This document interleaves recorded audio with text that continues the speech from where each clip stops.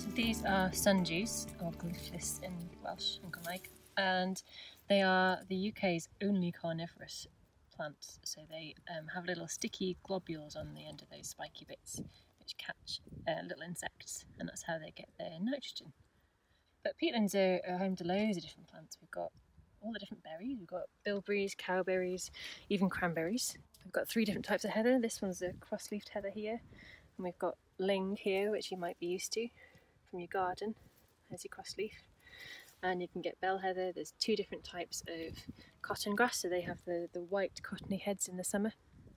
So loads of different grasses, loads of different plants, which then support a really diverse animal population as well. So that's why peatlands are really great for some birds and water voles and amphibians. There's plenty of food on them.